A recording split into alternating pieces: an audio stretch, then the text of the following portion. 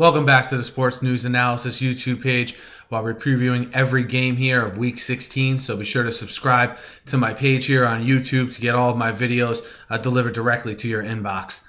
The Carolina Panthers will host the Oakland Raiders this week down in Charlotte. It's an across-the-country trip here for the Raiders, who are coming off of an impressive win. Impressive for them, I should say, beating the Kansas City Chiefs 15-0. On 5 Sebastian Janikowski field goals to improve their record to 4-10 last week.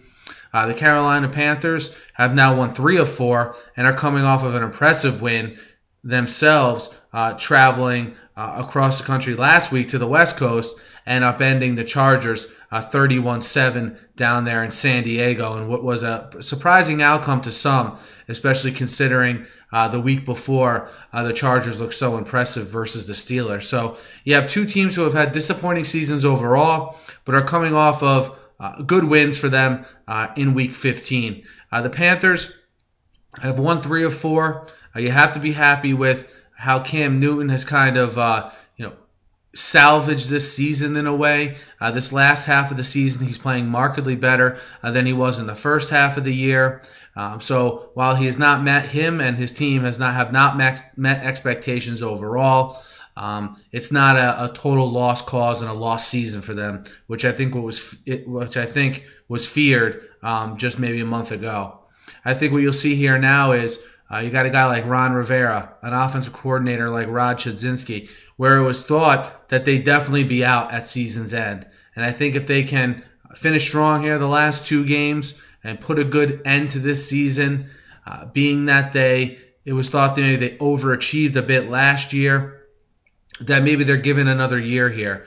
And that's why, when people say, a team, bad record, they have nothing to play for, I don't think they'll come out motivated. Well, I think that's a case-by-case basis here. You see some teams in the NFL who are going to mail it in the next 2 weeks. I don't think the Panthers are one of those teams for the reasons I said before, and for the fact that you have a lot of young guys on this team that are competing for jobs on the Panthers. They're competing for jobs elsewhere in the NFL. You have to remember, these game tapes of all these games, they get circulated, okay? So while maybe there might not be a spot on the Panthers for these guys next year, maybe there's a spot on another team. So I don't think you can ever sort of undervalue that and question guys' motivations until you see them go on the field and not try. And I don't think that's been the case here for the Panthers. So I expect them to kind of close out the season strong with maximum effort these next 2 games.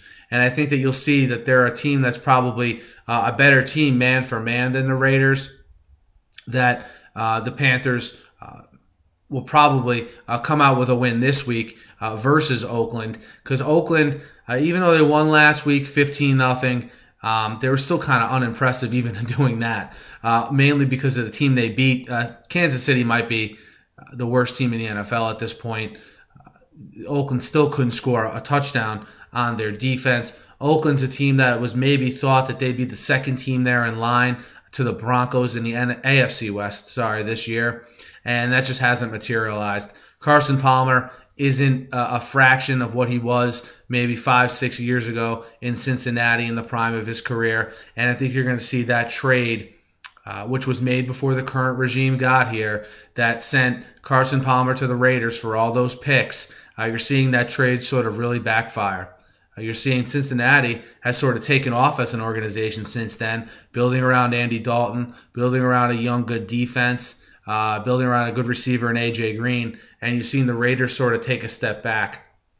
And from the Raiders' perspective, it's really hurt them not having McFadden healthy for the whole season. The Raiders are only averaging around 90 yards a game on the ground. And it also will bear watching, what do they do going forward with the quarterback position? Carson Palmer is not Dennis Allen and Reggie McKenzie's guy. But they did give up a lot to get him. Do they give him another year?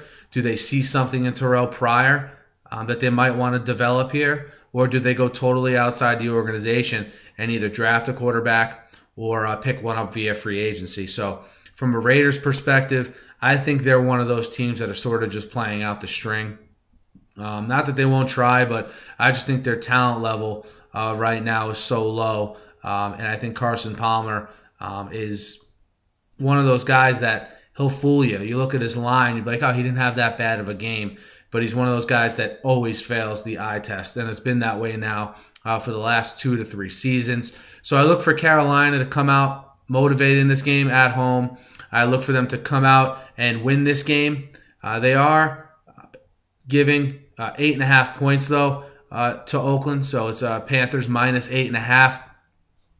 I just don't. I see Oakland coming out a little bit and playing a little bit better than people think. Mainly their defense. Their defense has been absolutely dreadful at times, but I don't think they'll be as bad as people expect in this game. I think they'll be able to do some things. I don't think Carolina will be able to run on them. Carolina, based on the talent they sort of have in the backfield, I know they got a little burst from Mike Tolbert last week going back to San Diego, but I don't think their running game is quite where people expected it. I look for Cam to have a good game, but I look for the Raiders to keep this close enough. So I look for Carolina to win outright, but I like the Raiders plus 8.5 on the road in Carolina this week, mainly because I don't see that Carolina should really be an 8.5 point favorite against any team. So it's more of a pick in that direction. Check out the rest of my videos here on YouTube, and always catch me on Twitter as well at SNewsAnalysis. Thanks, guys. Have a good night.